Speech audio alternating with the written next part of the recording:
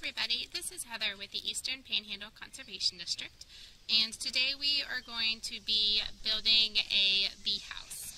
This would be a great project in the early spring, especially for mason bees, because they are one of the first emerging bees that we have here in West Virginia in the springtime. It's late summer now. We can hear the cicadas have just started coming out here in Shepherdstown.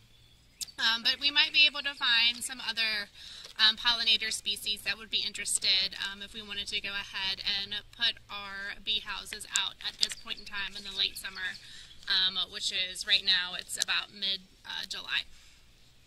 So this is what the end product is going to look like. And these are all kind of recyclable materials. So that's the main drive behind this project, is to use what you already have at home. So we've got just a water bottle container. These work great.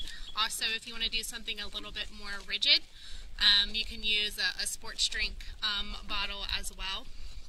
You just want to cut off one of the ends. So on this one, the water bottle, I had cut off the top. I had a sports drink bottle from another project that I had, and I cut off the opposite end, so I cut off the bottom, and we're going to see that this is going to be able to work just fine as well for this project. So whatever bottle you have, whatever end, it works a little bit better if you cut off the top, just so you have this flat end to push against. But if that's, you've already got water bottles that are cut up, then they will work just fine. So to get started, you are going to need, of course, your bottle, and then either some parchment paper or paper straws. If you have them, the best thing to use would be hollowed out, like reed tubes, or if you had some bamboo that were nice and dry, you could use those as well. But they're pretty hard to come by. You can find them fairly easily now in some of your local like ag supply stores, or pretty much anywhere on the internet. You could also order them in as well. So you need your actual nesting tubes, your bottle, this is yarn. You can use string, hemp, whatever you have lying around to be able to attach your nesting house to either a tree or a side of a building or something like that. You're also going to need either some clay mud or Play-Doh. The mason bees specifically like the clay mud because if you know anything about clay, it's pretty sticky. So it holds up very well compared to a more sandy or loamy type of soil. So you need to have either, again, some mud or some clay.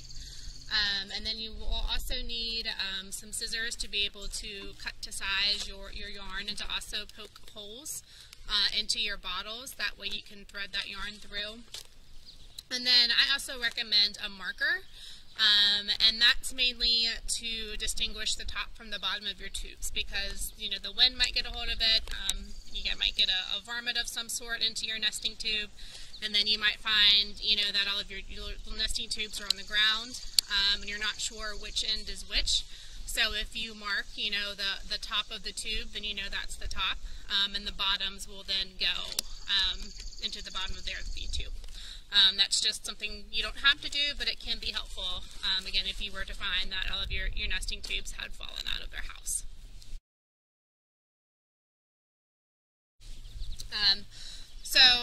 Again, about mason bees, a lot of the times they're actually confused for a housefly because they're about the same size. Just remember that, it's a bee, so it's going to make more of a buzzing sound. And they are, as we said, one of the first emerging pollinators there in the early spring. So once you hit those 3 to 4 days in a row where it's about 50-55 degrees, for this area that's about April or so, sometimes late March, that's when you're going to see these bees start coming out. They are a solitary bee, so they're not really in colonies, which is why we have these individualized nesting places for them.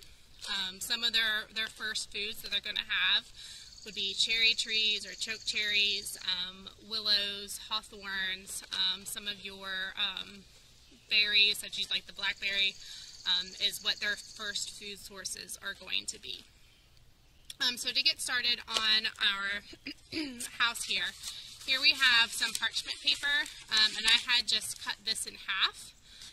And what you're going to do is you're going to tightly roll this, and then as you're rolling along, you can see how you have this nice tightly rolled tube. So what I'm going to do then, just to keep it all together, is take some tape. And this happens just to be double-sided tape, but you can use just regular Scotch tape as well. And again, it's just to hold your tube together. Alright, so we have our rolled up tube. And again, as I had mentioned, marking one side of the tube, that way you knew which way it went. So here we have a mark here. And then I've got a bucket of mud that I had created, and it's pretty sticky. That way it doesn't, kind of fall out when you're trying to do your project. And so what I'm going to do is just kind of stick my tube in and rub it up the side of the bucket here. So kind of rub it up the bucket, and then you can see we have kind of our plugged in. So what we're going to do now is I'll go ahead and put the top back on this one, and then we are just going to place it into our bottle. So you can see this bottle is a little bit long for these tubes, so you do want to have some overhang of the bottle. That way the weather doesn't get into the tubes and make them moist, because of course the one thing that we especially do not want is to have any kind of a fungus or mold, especially since we are using paper, that would potentially hurt our bees. So we're going to continue with this, and again I also have some paper straws that were left over and haven't been used for years for a party. So I'm going to do the same concept with that. I'm going to stick it into my bucket of mud here, roll it up the sides, making sure that I mark the top.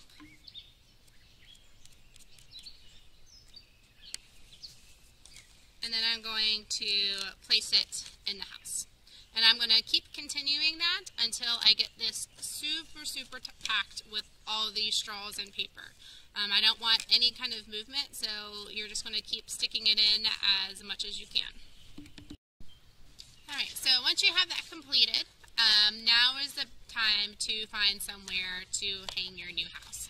So you want it to be about 3 to 4 feet above ground and under some type of protection. So whether that is on the trunk of a tree, or maybe underneath kind of the gutter of your house, that kind of area there alongside of your house. Just somewhere where it is protected as best as possible from the elements. It's also best if you have some type of a potential mud source directly under your nest as well. That way they don't have far to travel while they're making the individual plugs for each of the eggs. So there's going to be about 5 to 6 eggs in a tube. So you want to make sure that those bees have space, because it takes about 10 trips per little home for those eggs to be able to fill it up. And they also have a really small foraging radius. So foraging radius is kind of where they're going to travel for their food. And it's only about 100 yards, which, to put it in perspective, is about the length of a football field. So you want to make sure that they are going to have an adequate food supply. Otherwise, they either won't visit your nest, or if they start at your nest and then realize food is scarce, they're going to travel somewhere else. So you want to make sure that they do have a nice food supply. And you also want to face this south and east. That way they get the better weather and the warm sun to help them stay warm, and also help them with them merging. They are also a really effective pollinator. We always hear, all of the hype about, the European honeybee, which of course they are super important, not only for their honey, but also their pollinating capabilities. But it takes about 6 mason bees to pollinate one fruit tree. And that can take as much as 10,000 honeybees to pollinate one fruit tree. So they're super effective, and of course they're also native, which means that they are originally from here. They weren't brought in like that European honeybee. So they are really important to our habitat and also really important to the ecosystem and keeping everything balanced. So again, this is like late summer, so we're kind of late to get a mason bee house put up, but of course other pollinators would appreciate the use of these twos. But if you want to target the mason bees specifically, putting them up in March, kind of mid-March or so, and then waiting for those temperatures to warm up, you'll start seeing those mason bees start to emerge and hopefully start using your mason bee nest. So thanks for watching. Be sure to check out the Eastern Panhandle Conservation District on Facebook, and also there's more educational videos on our YouTube channel as well. Thanks.